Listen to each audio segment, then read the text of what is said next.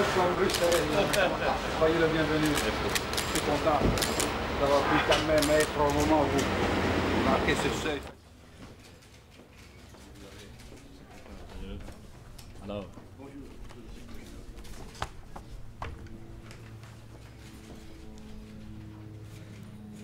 Good morning, ladies and gentlemen.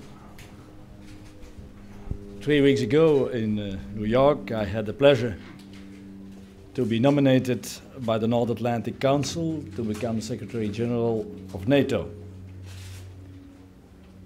I was deeply moved by the faith and confidence that my fellow foreign ministers placed in me on that occasion, to be chosen to lead this great alliance, which has done so much to promote peace and freedom in Europe, is indeed a rare honor for any individual. So today, as I take up my new tasks here at NATO headquarters, I'm aware of the great responsibility that is now mine, and I'm determined to be worthy of this honor.